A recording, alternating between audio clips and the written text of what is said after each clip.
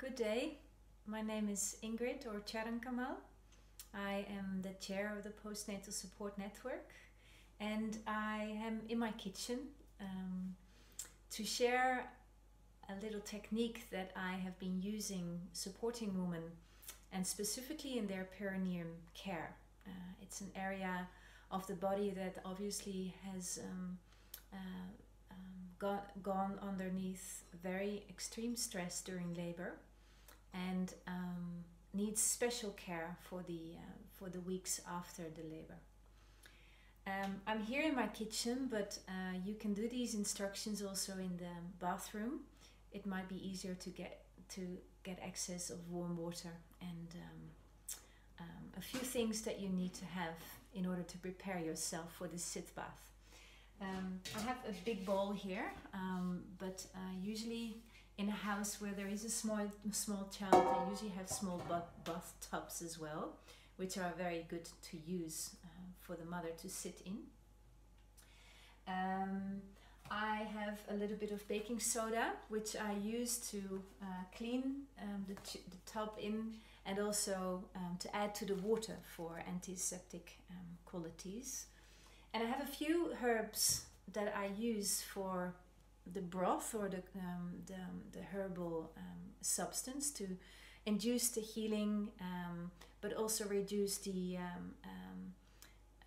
inflammation or swelling that the perineum might have.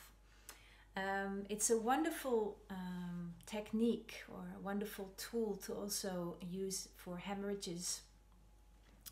And it is helpful to understand a little bit about the herbs that you're going to use. I have here 4 herbs, and it's nice to have a combination of a few which have all different effects for the tissue and for the deeper fascia for the pelvis. Here I have Yarrow. Yarrow is Latin name is millefolium. I can't pronounce it in English, but it's 1,000 leaves in the translation. And it is a herb that is used together with comfrey, which is also a local used herb very freely. It grows everywhere in the forest to use to reduce the swelling. So yarrow is a very good one for reducing the swelling. I have chamomile, which is a known herb in postpartum care. It's really calming and soothing the tissue of the pelvis, and the general kind of tonic for the pelvis. Here I have lavender, obviously a nervine, so a herb that kind of also works on the nervous system, but also a strong antibacterian and I have to use some words for the English translation.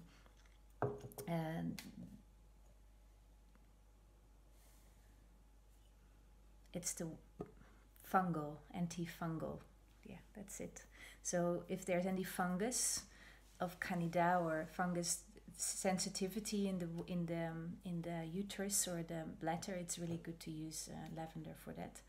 And here I have Calendula, which is like the iodium of nature, and it's a wonderful flower. It also has sun energy in it, so it really captures the warmth of the sun in the summer.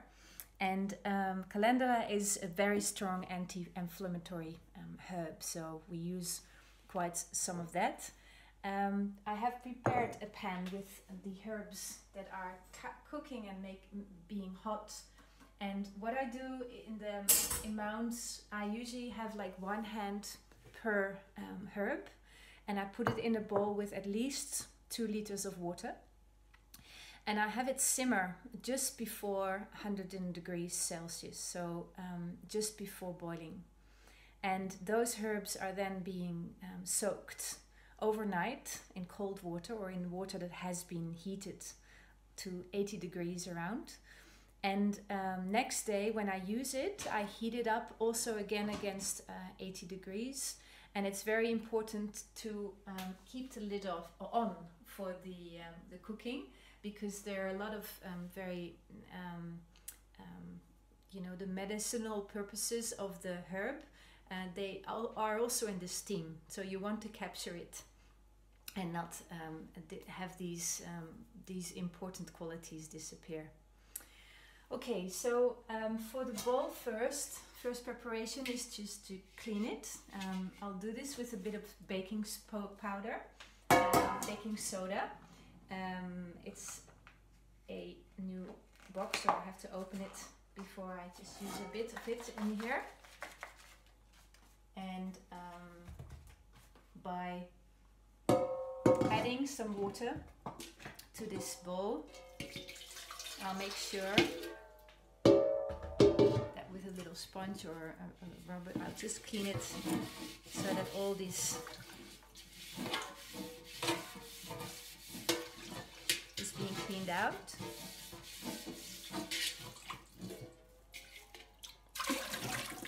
Okay, now then if you have prepared yourself with the herbs and the broth or the infusion of the herbs, it's good to then go to the room where the mother is at and use a few extra towels. So I will go to upstairs and actually show you how I would use this Sitzbath for myself or for the mother I am supporting. So here I am in a little dressed up bathroom with my bowl, and you see that I have actually filled it up quite a big amount of water. You have to look at the size of the bowl in comparison to the size of the woman, and for me I need quite a fair amount of water to be able to soak the perineum area in it. I have some baking soda, so I'll just add a little bit of baking soda in the bowl. And here I have the herbs that I've prepared, and you also need to have either colander or a sieve. I've taken that from the kitchen, and I'm adding the warm infusion into the water. The bathroom is now being filled with beautiful smelling herbs. Specifically the lavender is very aromatic. And with this infusion I will make sure that either myself or the woman that I serve has a comfortable position next to it. So she will have to sit down, and usually I make sure that her feet are covered with warm socks, and she has something over her kidneys. So I'll just do it with a towel, but you can cover her with a blanket over her shoulders.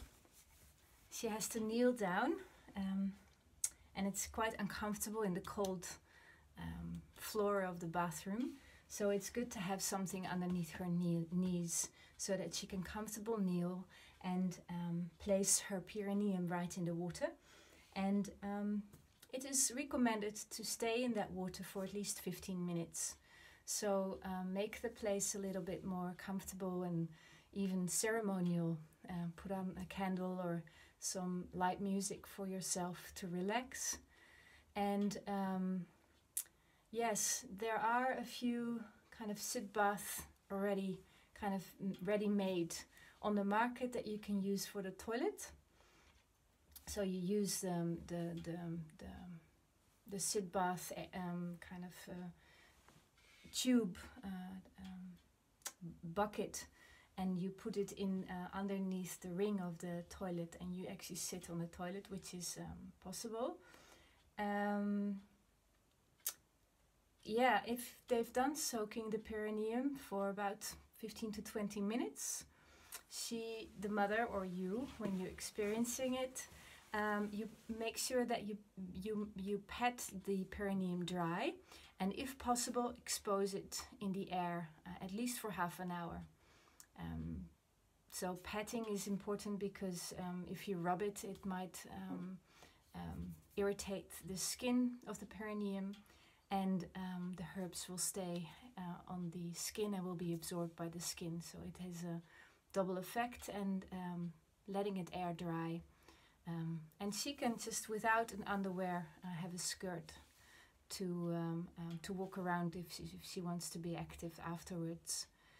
One extra herb that I would like to recommend in this, with a special note for that, is a herb that has strong healing effect on the wound, and is also known as an antidepressant, which is Johns Wort. And there is the Latin word is, the Latin name of this is Hypericum perforatum, and you can see it in Eastern, Western and Northern European countries everywhere in summer. Yellow little flower, gives a bit of a red substance if it dries, and the oil is very red. And the oil at least, but also the herbs, it's very good for directly on the labia tears. It actually has a tremendous healing effect on the scarves of the labia. But wound with antidepressant can be sensitive to St. Johns Wort because it might have a counter effect. And people with extreme sensitive skin might feel that they are sensitive to sunlight after using St. Johns Wort. So it's a very powerful and potent herb, which needs a bit of extra care. But it doesn't call the extreme healing qualities of the St. Johns Wort. So with that being said, I'm going to take and enjoy my little sit bath for a while, and I hope that you will be inspired to do it yourself, experience it yourself, and possibly even inspire postpartum woman or any woman to use it in her own kind of cycle. Thank you.